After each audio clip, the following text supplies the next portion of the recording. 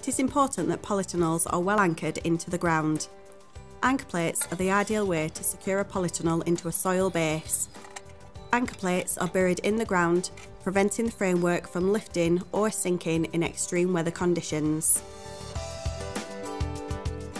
When building a polytunnel onto a hard standing base, foundation tubes are replaced by base plates.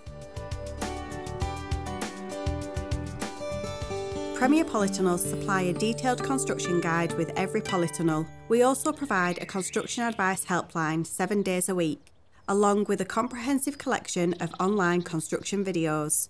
If you have any queries or questions, give the team a call or visit our website for more details.